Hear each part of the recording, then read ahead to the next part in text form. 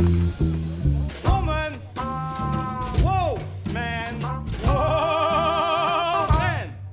Hi everyone, welcome to a new series of the Long Overdue podcast. I'm starting a new series because the last few, I think they've all just been testers leading up to what I'm going to be doing now, which is talking to, business leaders, creatives, leaders in their own right around topics that explore masculinity and male mental health, and what that means for male issues, and how we can kind of like go below the surface of just talking about toxic masculinity, and how we allow men to cry and talk more. Because as great as those conversations are, I think a lot of the time when people have them, they just scratch the surface of what actually runs deeper in regard to talking about male issues and talking about male culture. So I've recently, and in the first episode of the series that we're doing now, I've been talking to George, who runs an amazing account called The Tin Men. And that account is basically created to educate people on male issues through statistics and insightful and beautiful and really inspiring conversations. And how George does it and curates his content is quite amazing. So I totally recommend that you go and follow The Tin Men. And you'll find us just picking up the conversation where George is just talking about, again, just an overview of what The Tin Men's about, and how the topics that he explores all interconnect and intertwine with issues surrounding politics, sex, race, and all these issues that are felt the world over, but how they just kind of intersect and marry with issues that relate to masculinity, male mental health, and just male issues as a whole. So I hope you enjoy this conversation as much as I enjoyed having it. And please like, comment and share, because the main priority of having all these conversations is that we talk about them more and we create more positive platforms and, conversations that we can have within the realm of social media and outside the realm of social media. And so, just comment and share, and let's create discussions like this more and more. And hopefully, well, not even hopefully, I know we'll be back in 2 weeks' time, where I'll have another conversation very similar to this one. Enjoy. Whoa, man! I try to occupy my own space where I sort of look at how mental health intersects with sort of politics and sexuality, race, where you live, sort of finances, legal system. A lot of people try and pathologize mental health problems by seeing it as some sort of chemical imbalance in your brain, something that's wrong inside of you, and using the biosocial model, which is what that's called. Whereas I try to look at mental health within the context of your lived experience, within your environment, your family, your upbringing. I worked a little bit with a male suicide researcher called Susie, and she talks a lot about this. Together we did, I think, the biggest study into male suicide ever, where I used her apparatus and her sort of surveying tools and her methodology, and then I used my following to get the input of about, I think it's like thousands and thousands of men wrote a survey about their experience of mental health and their childhood trauma. And Susie, the researcher, she was sort of reading people's stories, and she was just like, "Holy shit! I'm not surprised you don't want to be here anymore."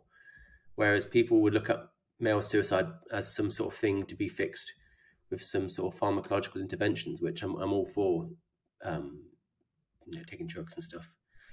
But at the same time, we also need to look at the lived experience of people who are suffering mental health. And sometimes it's quite right that they're feeling this way. Sometimes they've been through some horrific things. And by chalking up someone's mental health purely to chemical imbalances or psychological problems, rather than looking at it within the context of what's happened to them, we're not getting a full picture. So I try to provide the political insight. I try to look at, like, how does the way our legal system, for example, treats fathers and how it deprives fathers of their children in the UK routinely. how does that impact someone's health? How does our legislation around sexual violence and rape, which excludes men from being victims of rape, how does that impact their mental health? How does homelessness impact them? How does drug addiction? How do these very real societal problems impact someone's mental health? And I hope that provides an interesting counterbalance to the wider men's mental health conversation, which is more focused around what we're doing, which is talking. And talking is an important part of that as well. I want to sort of talk about the things they're talking about. So if I ask someone to talk and they talk about they're losing their children in a divorce, I'll be like, well, why is that? Is that right? Is that fair? Are you being screwed over by it? So I'm trying to talk about the things that are impacting men a bit early down the path before they arrive at the moment of crisis. And I think the beauty of all the work and the research that you do and the kind of posts that you put out, because it paints a picture which I think is equally interesting in regard to how a lot of issues that do need to kind of be addressed are like systemic issues as well. And we hear a lot of like how, you know, within feminism, you know, there's systemic issues we need to look at.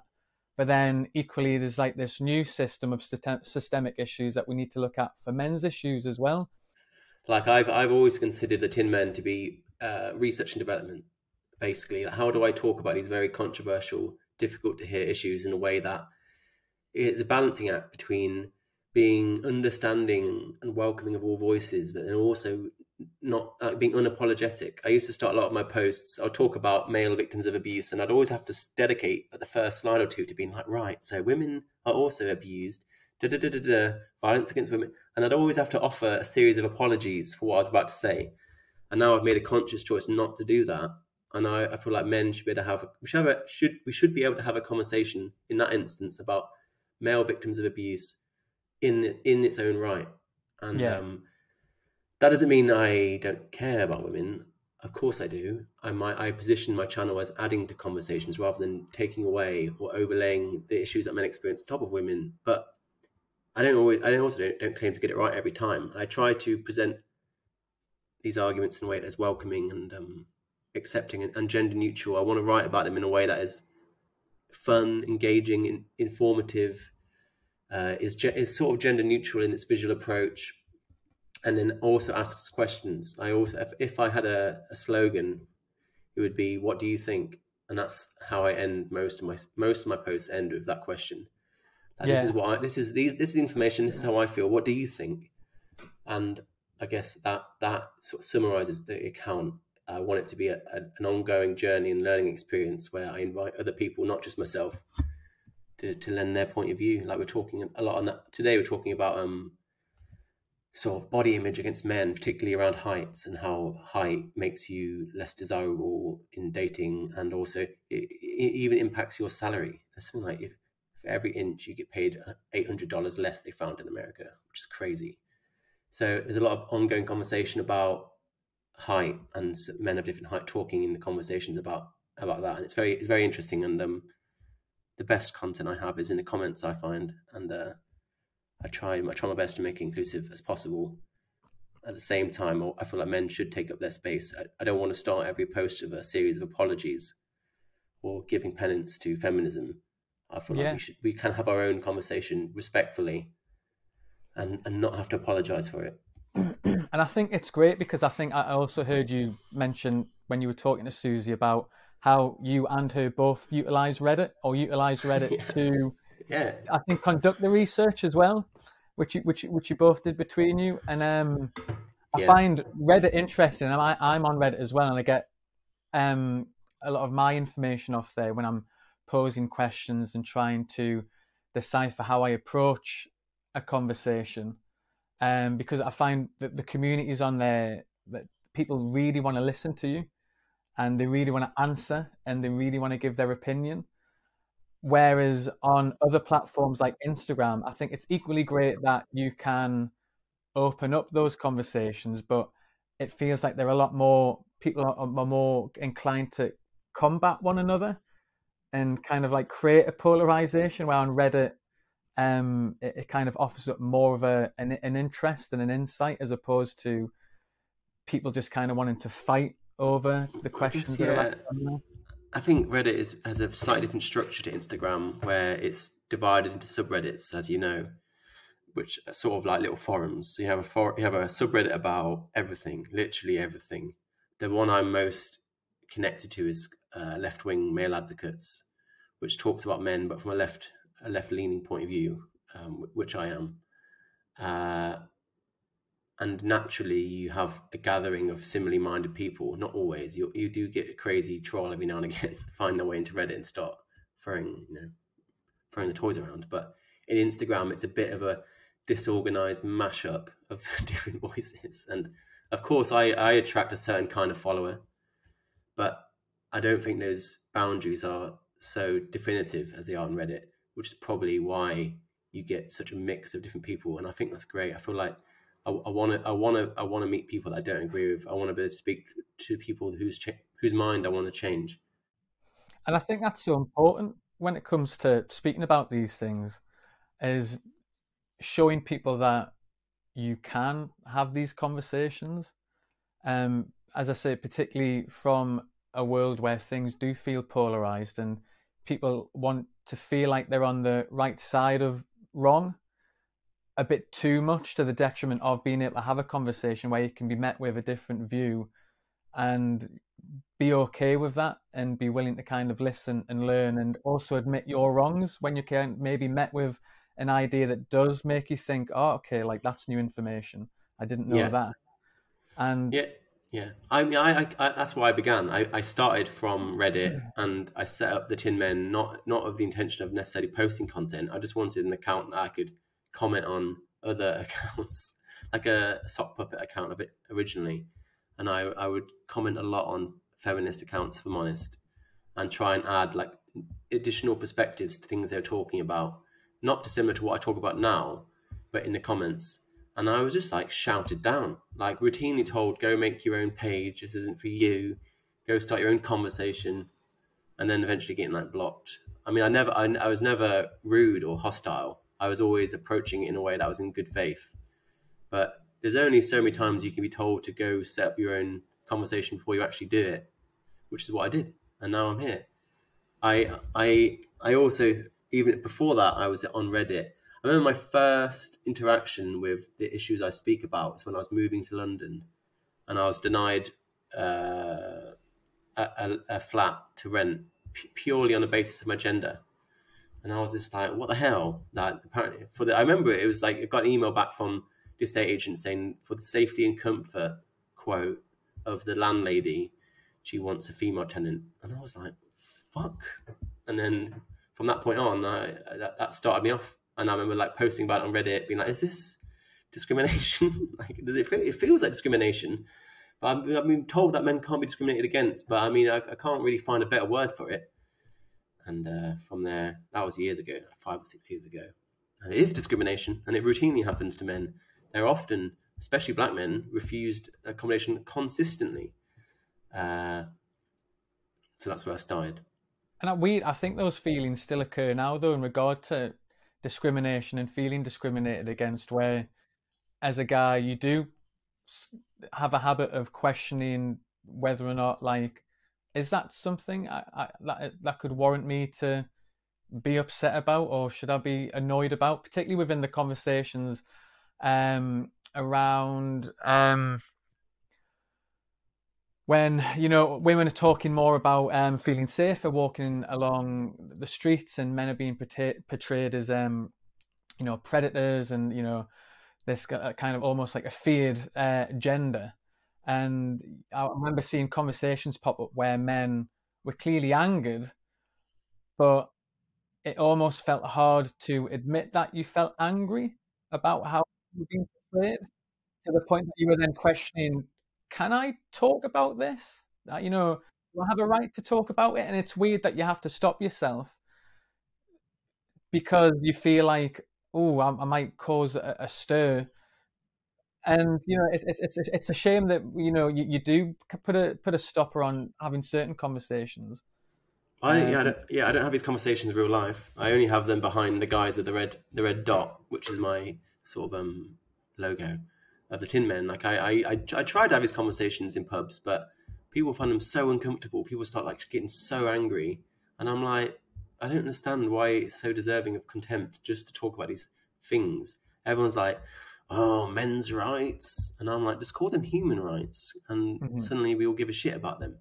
Like, you used, is it fair? He said, is it fair to get annoyed for being discriminated against as a man? And that's anyone that disagrees with that. I suggest you go down to your local family court and watch the dads coming out of the secret courts without their children, losing custody in a system that is corrupt, and watching them. Are they annoyed? I think annoyed is the least they're going to be. I think heartbroken, devastated.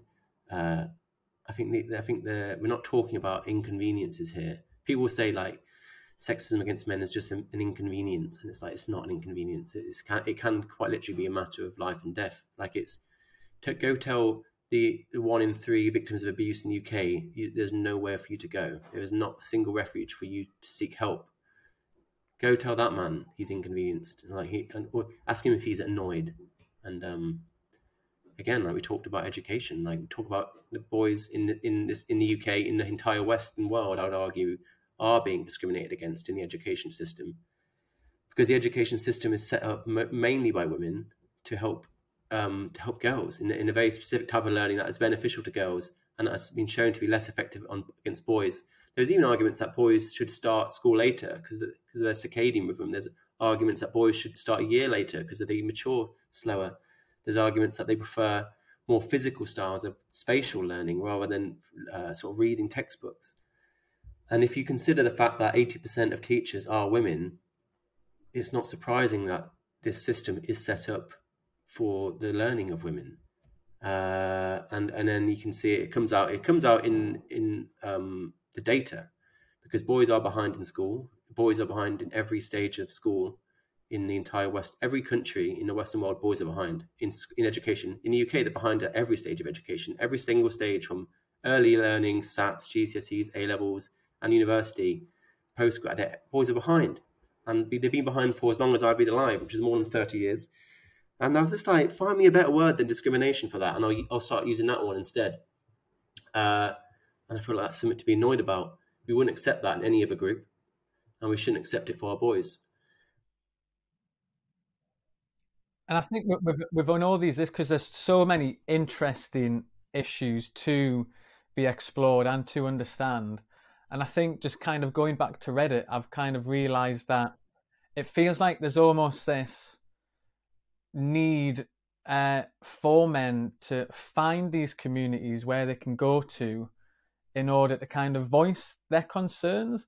And I know sometimes people can feel as though that if men are just kind of getting together in one room, they're going to become some form of an incel culture where men are just talking to men. But it's not the case. I think, I'm seeing it where that there is this need for men to have their own spaces where they can talk with other men who understand the pain that they go through as a man within the situation that they're struggling with. Susie, in the podcast, she talks about like a tap, where inside this tap you have this pressure growing from various societal issues, and then for men the tap is harder to open because they haven't been given those skills or the encouragement in childhood as much as women to speak about their problems. And they also, that becomes a cyclical effect, because they don't talk about them, we don't hear them, and because we don't hear about them as a society, we don't change anything. So it goes round and round and round, and it ends up in an epidemic of male suicide, which is what we're currently living through. But yeah, I mean, and as for these male groups, like I should also say that women are extremely active in these spaces as well. Like, women are a huge ally to me. Like, over a quarter of my followers are women. So that's 10,000 women or more. Like, the majority of my guests on the podcast have been women. You mentioned Susie, who single-handedly did the biggest study on male suicide ever. I also interviewed Erin Pizzey, who set up the first refuge in the world for women and tried to do the same for men. Like, women have been on the front lines to help men. And I really, really hate and reject it when people accuse me of wanting to divide men and women, because I'm like, no, women are my role models and heroes and friends. and we need them. Like, I feel like women are so good. One thing we can all agree on, including about feminism, like they're so good at campaigning. Women love campaigning. They love setting up groups. They love supporting each other. They love making placards and getting in people's faces. They love a bloody march. Like, if you've ever been to a women's march, which I have been to, it's like great fun. And they're just better at it for whatever reason. They're just great campaigners, and they get things done. I feel like men are more divided. Men are more like individual islands, which isn't good for campaigning. So there's something we can learn from women, and I learn every day from women, and they're my greatest role models. And I think there's a front row seat for them in this journey that we're all on. I wholeheartedly agree with that. I mean, I was pretty much brought up in a house of women, my mum and my two sisters. Yeah. And I think on that, when you were talking to Susie, when I was listening to that podcast earlier, that you were talking about how there was like a need for, men need, father figures in their lives, a man to look up to as they kind of grow, to help them as a young boy growing into adulthood. But then on the subject of women equally, I found from my experiences as well that for a lot of years after my mum and dad divorced, that I put a lot of stock in wishing my dad was around in order to teach me how to be a man. But it wasn't until quite a few years later that I kind of realised that my mum equally has everything that I need in order to kind of help me grow. But I just kind of didn't necessarily feel comfortable learning from her, because just as a young boy, I think naturally you kind of think, I'm a boy, I need a man to teach me how to be a man. So when it came to silly little things like, I need to learn how to shave today, I remember thinking, how's my mum going to teach me how to shave my face? Like, I've never seen her do it. Like, and little things like that kind of get under your skin. Those like little falsehoods where it's like, you don't necessarily need a man to teach you to do that. You don't necessarily need a man to teach you how to open up and be vulnerable. I got all of the skills that I've attributed to me being who I am today from my mum. But I also do think that there is a need, I think, for some sort of male role model in the lives of boys. It doesn't necessarily have to be a dad. Sometimes, it could be a teacher, it could be like an uncle or brother. And that also goes back to what we talked about in education, where there were so few male teachers. A lot of boys who don't have a dad, they also don't have any sort of male role model, because there's so few male teachers. That 1 in 5 teachers is a man in primary school. So it's like there is a lack of male role models. There are striking correlations between sort of behavioural issues in young boys and through to adolescence, and even with like addiction and homelessness and incarceration. And that correlates. There's a strong correlation between that and fatherlessness. And I just think it's a difficult problem to solve. There's a lot of reasons behind it. I think, we as many role models as possible of every gender, including dads. But unfortunately, dads aren't given that they literally haven't. Fathers don't even have equal rights. So I was like, how can we ask dads to be an equal parent if we can't even give them equal rights? So complicated issue and a difficult one. And just like, what are some of the rights, just like off the top, like that they don't have? I think it's interesting for people like who don't know the kind of scope around like fatherhood and the issues they face. Well, like literal rights that men don't have. Well, the one I was just talking about being parental rights. In the UK, it's called parental responsibility. That's the legal definition of it. And if you have parental responsibility, you just decide what happens. You decide everything from the child's name and religion, where it goes to school, who it lives with. You're in control of everything. And parental responsibility is laid out by the Children Act, which is a massive, it's like 30 years old. It sort of sets out who has what and why. And long story short, women have full parental responsibility of their children in every single circumstance. So whether they're married, single, divorced, separated, they get full parental responsibility. But a dad has to either be married to the mother or named on a birth certificate. And both of those are at the discretion of the mother. And the mother could just deprive a father of rights to his own child. And even if he's got those rights, it doesn't mean he's going to be treated equally in family courts. Yeah. So that's an example, just one example of a literal right that men don't have. Yeah, because I mean, it sounds daft almost asking that, but I think, just even saying male rights to some people is a bit like, it's like or an like oxymoron. you almost forget like that, there are issues like that men face and men don't have, because within the context of people talking about the patriarchy and the patriarchy being depicted as, men ruling the world, people almost kind of grow into this falsity of assuming that like men are just walking through life easy, and the kind of issues that they face in regards to fatherhood, that's on them. Yeah. Whereas, And I'm not a dad, but I imagine for most parents, your child is probably the most important thing in your life. It's more important than anything. And to lose that is like, there's not much worse. There's not many more things worse than losing a child. And I think it's just so sad. And I mean, patriarchy. The ironic thing about patriarchy is that etymologically, that translates to father, patri, archy, ruler, father ruler, or ruler fathers is what it really means. And I'm like, how could a father be the ruler if he hasn't even got rights? Like father, and not just that, the way we look at fathers in the media, they're always like oafish idiots, like sort of Homer Simpson, Peter Griffin, like they're just like idiots. And then on the other side, you have this like overworked, highly stressed, extremely productive and competent mother.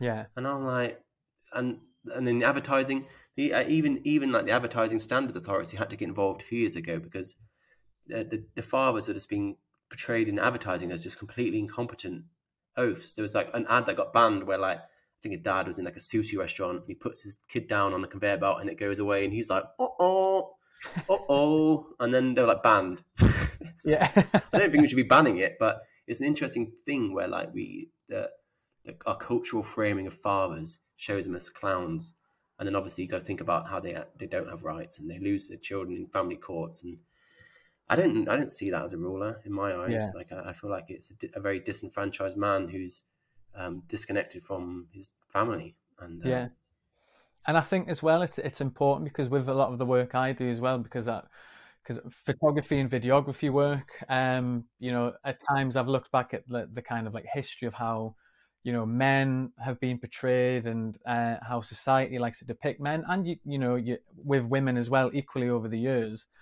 But it's those like little advertorial hints and like these images that you see from boyhood to adulthood. You don't realize that you don't put stock in how much that affects you over time in regard to molding yourself into what you assume a man should be, and that in itself is something to be explored and talked about in regard to just how we depict men or have depicted men over time. And like you were saying there, talking about this oafish father, I think we as a society don't kind of realize what the impacts are on us and our thought processes when we're kind of met with that kind of like same routine over time. It solidifies itself in your brain without you necessarily even realizing that it's been put there. Yeah. And I mean, we don't seem to be addressing it either. Mm-hmm. Like we talk a lot, and I'm a big supporter of making working environments more accommodating to women's needs. I feel like the world of work has been developed by men for men. Even now, like 80% of board directors are still men, and that naturally will lead to working environments that are beneficial to men. Not necessarily through any sort of consciously malevolent action, but like men don't really know what it's like to be a woman. So when they're designing working environment, they don't consider it. But at the same time, think about the home life and school life, and think about. I get a lot of messages from dads who go to like play groups and stuff with their children, and they're treated either as babysitters or paedophiles. Quite literally, there's a story of a man who was pepper sprayed this year for taking a photo of his own kid. some woman went and pepper sprayed him. He was like, "Fuck off!" Like, well, and like there's like we And yeah, that or babysitters where, oh, you're babysitting today, and it's like, no, I am the father. I am not a second class parent, and this is my child. I do a lot for them. So you have that, or you have the cultural side of it, where it's like the advertising, where you're seen as like a buffoon or an oaf or whatever else, and then you have the legal side of it, where fathers are quite literally deprived of their children in family, and I keep saying secret family courts, and that's an important word because they are secret. There is very little judicial oversight in family courts because for the protection of children, there's no journalists in there. There's very little oversight into what's actually going on. All we see coming out are fathers about children. And there's a lot of stories of corruption within that system. And again, it's not surprising. Do you tend to find that, do you have a specific issue within their masculinity that you find more interesting than others, or do you just enjoy the broad spectrum of issues when you kind of come to curating and exploring the work that you do? I just try to talk about how society treats men as a class, and try to work out what are the intersecting factors that link everything together. Like I post about so many different things, homelessness, male victims of abuse who are ignored, drug addiction, incarceration, fathers about children. I talk about how like they're frequently the ones left behind in disaster zones, and it all comes down to what I think is just disposability. That men are seen as more disposable, and you hear it all the time. Like I put up a video today on my channel where it was just like the Titanic crashing in 2022. And then one of the sailors like, Captain, do we get the women and children off? And he's like, no, men and children this time. and it's saying how like in natural disasters, it's the women and children that go. And it's like we do that a lot. Like I know everyone's talking about the Rwanda thing where immigrants from Ukraine are sent to Rwanda, and everyone was outraged about it, and understandably so, including myself. But then the politicians were coming out being like, don't worry, it is just the male refugees going. And everyone was like, oh, woo, phew. I thought it was the women. And there's a really great Twitter account called Women and Children, where it's like an AI algorithm, where it's every time a news article comes out from like a hurricane or some sort of crisis, it finds the women and children and posts that article. And it is every day, like new articles coming out where it's women and children, women and children. Sometimes it's like 150 dead, including 20 women and children. And it's like, hold on. So then there's 130 men that have died, and they're not even being named, and you've just picked out the women. So there's a lot of stuff like that I try and shine light on and allow people to go away and see it for themselves. And male disposability, I feel like, I'm not going to try and define masculinity for you. I don't know what it is. I feel like it's more of a thing that's inside other stuff. There's like a style of walking that is masculine. There's a style of dancing that is masculine. There's a style of like everything. Like everything has masculine and feminine. I don't necessarily think it's some inside people. I feel like it certainly exists. And that's not to say no one's just masculine or feminine. People have different parts of their personality, and they can switch continuously. I know I certainly do. Completely. But I do also feel like, don't want to get too profound about it, but I feel like masculinity sits in a part of our brain that doesn't have access to language. It's such an ancient part of who we are. It's sort of a very, very fundamental part of our human spirit. And that part of our brain, I wonder if it even has access to words. In terms of, if you actually look at that's one of the things I did remember from psychology, is at the very center of your brain is like this prehistoric animalistic side, very, very instinctive and emotional. And that doesn't have connection to words or language. So when you have a gut feeling something's wrong, but you can't describe it, that's because that part of your brain is like, this isn't right. I can't explain why, because the language sector of my brain is sort of part of the more developed side. But that's why I think masculinity is. It can't be put to words. There are no words for it. It's just a gut feeling. And that's as best as I can do, I'm afraid. Yeah, I mean, that's spot on, to be fair. As I say, it's always just interesting to kind of see as well from different perspective, because it's, as I say, masculinity is a huge part of what I enjoy talking about, and just hearing different perspectives on that, whether people do feel that they have a certain masculinity about them, whether or not people just see masculinity as this fluid thing. You know, as I say, we're all inherently unique. We've all kind of, again, so many years through our lives where so many idiosyncratic things mold us in a way that we don't quite understand. And it's important to kind of like recognize those differences and be open to hearing different perspectives, I suppose. Yeah. And I feel it is a thing. It's not entirely socially constructed. It's Yeah. part of who you are. It's in your blood and DNA, and it's neither good nor bad. And anyone, it doesn't mean men. Masculinity and men are not synonymous with one another. And men can be feminine, of course. And Yeah. Because it's quite important in a sense where we talk about this, you know, masculine energy, where I feel as though with women, we've almost championed women kind of entering into their masculine energy and like utilizing that to get ahead. Whereas if men try to enter into this feminine energy or kind of utilize these traits that we stereotype as being feminine, it can be met with, you know, kind of like frowns or like shame. Sometimes it can make you feel a bit like, "Ooh, have I done something wrong? I've tried to utilize something that is maybe inherently stereotypically feminine." And you know, sometimes you're met with a discomfort around that because it doesn't seem as fluid as it might be for women. Yeah, I think like there's a lot more work to do in terms of exploring the boundaries of masculinity within men and allowing men to move outside of them. Everyone talks about the man box, which is a series of boxes where men exist, where, you know, men have to be stoic and heroic and strong and invincible and lacking, like they're not emotional. That's the original man box, and people are being taken out of that man box, thankfully. But I am worried about a new man box. Hang on, let me close this window for you. Whoa, man! But I am worried that we are now taking men out of the original man box, and now we're putting them into a new set of man boxes, which is just, you know, male privilege and male violence and patriarchy, and like we're just substituting one narrow definition of masculinity for another. And but at the same time, like I said, there is such a thing as masculinity.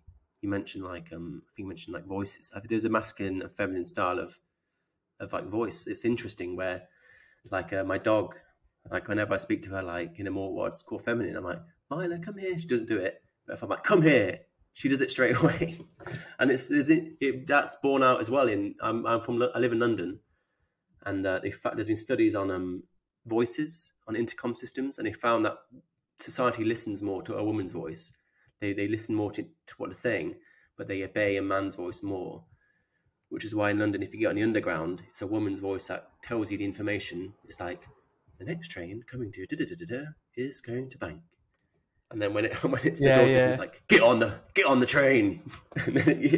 So it's like it's a mixed palette, and again, like you can't say too much, but neither are better than the other. But they're just different, but equally valuable. Yeah, and you know, that, as I say, this is partly why I wanted to speak to you. And I know we've kind of covered such a broad range of subjects and topics, but I'm kind of glad we did, because I think it's important for people to just kind of get those little snippets of the issues that men do have.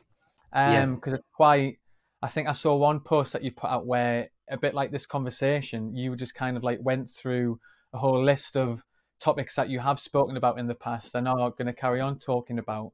But when you're kind of met with this list, it does surprise you, because it's all these things that you've maybe never considered, or even just seeing them on a page where it's line after line, and they're quite poignant things to think about as well. You know, it kind of gives it a real gravity of, you know, the situation, the kind of conversations that we need to have. And it'd be interesting just to kind of hear your thoughts on how you see this discussion progressing in the future, and maybe what you think certain remedies are in creating more safer and positive discussions around male issues. I mean, there's what I hope will happen and what I think will happen. I think I am optimistic.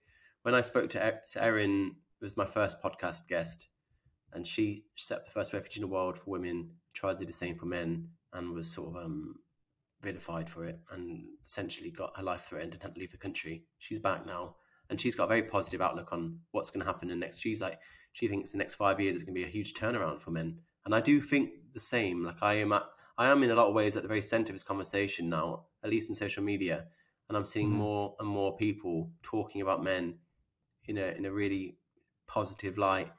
It's like demanding answers, and not in a way of just sort of like platitudes about men can talk and cry, but actually like, let's talk about why there's no refuge for male abuse victims. Let's talk about that. We need answers, and I feel I'm seeing that coming out of the dark corners of the internet and being lifted up on pretty big channels. And I posted about that recently, actually, and how optimistic I am about it. In terms of what I think people should be doing is, first of all, recognizing that everything I say doesn't detract from the way I feel about women. Like everything you feel about women, everything, reproductive rights and, sexual harassment and these are all things that matter to me too. I'm not saying I don't care about those. I'm just adding to them. Like I care as much about women's rights as anyone else. I'm just saying as well as this. So I don't want it to be a tit for tat where it's like a tug of war between who gets what. It has to be a both and rather than either or. And also the second thing I want to see happen is taking men's issues, just reframing men's issues and not seeing them as entirely internal. We internalize men's issues currently. We feel like the solution to men's issues is a change of problematic male mindset. And that's where we arrive back at, men can cry, men can talk, toxic masculinity, this and that. And it seems to think that men are just self-inflicting these problems onto themselves and only they can solve it. Whereas we need to start recognizing that just like everyone else, the issues that affect men are systemic. Like in the UK, men get 88% higher prison sentences than women for the same crime. That's like a Home Office report. And I don't understand how crying is going to solve that problem. That's something that can only be solved by actual systemic change and at a fundamental level. Like the fathers, they've been crying already. They've still not got their children back. That's not going to be solved. The refuges that don't exist, there's not one in London for me. There's virtually no refuges anywhere in the UK or anywhere in the West for men. That's not going to be solved by crying. And we need to, and then the educational crisis, like the boys being behind at every stage of it. Like there's so many things I could talk to you about, but very few of them are solved through crying or talking. And that's not to say those things aren't useful, but that's not a complete solution to what men are experiencing. And we need to start acknowledging that. And we need to sort of confront the people who are not allowing these conversations to happen. People that are just trying to scale down men's problems, just a problematic male mindset, and to be like, no, that's not true. And I think we're doing it. I think it's happening. I feel like I think I posted about it recently, where the diffusion of innovation is like a sociological law where it tracks how a movement takes off. So every single movement in history has gone over this diffusion of innovation curve, and obviously it starts small, builds at pace, and then ramps up, and then suddenly it becomes viral. And the tipping point is at 12 to 16%, I think it is. So once you've got that 12 to 16% of adoption within a market, suddenly it tips over, and then everyone buys into it. And you see it all the time. Every time something kicks off, like TikTok or iPhones, or like it comes out of nowhere. And I feel like that point, I think, is within the next 5 years. But I'm willing to have egg on my face on that one. And I mean, I hope and it is. The fact that we're here talking about this, I think, is also testament to the fact that these conversations are clearly happening. And as I say, your Instagram account, the website that you run, the podcast that you do, they're all tremendously fascinating and so well informed, and the way you go about presenting the information and making it approachable is it's incredible. I think it's great. Thanks very much. Well, it's just the beginning. Like I said, it's just research and development for what I want to do next, which we are both. It sounds like we're both filmmakers, right? Yeah. Did you say? Oh, great, perfect. Well, I'm building a crew. That's what I do. That's my full-time job. Is not Tin Men. That's a massive black hole of time and money and emotional labour. but my actual job is as a documentary filmmaker. And So I'd love to use skills and sort of tact and language and network I built through the Tin Men to create a really meaningful feature-length documentary. All I want to do is put a camera in front of people and press the red button and see what they say. And I feel that's a great first step for men to sort of get their thoughts and feelings on camera and build a documentary around that. But I shan't go into too much detail. That's for the next five years or so. Well, it's been a pleasure speaking to you, man, and I appreciate you giving up your time. I've enjoyed the conversation. It's great actually seeing the man behind the account. Thank you. Having followed it for so long, you always have that kind of interest on, like, who is the person who's like putting all of this stuff together. So here we are. Everyone thinks it's like a team of people. It's not a team of people. It's just me on my laptop in my boxer shorts, normally just in front of TV making content. Yeah, I'm a little bit secretive. I don't like a lot of influencers have photos of themselves, like it's like a post and a photo of themselves and a post and a photo of themselves. No photos of me on my page. I like to be off camera. Yeah, I tend to stay that way. But yeah, no, it's good to meet you too. Well, it's been a pleasure. I'll let you go, and as I say, I hope you get yourself away on holiday, man. Yeah, thank you. I'll try my best. I'll watch you on Instagram. Yeah, definitely, man. It'd be great to keep in touch. Have a lovely day. Yeah, you too. Thanks, Alex. Catch you soon, man.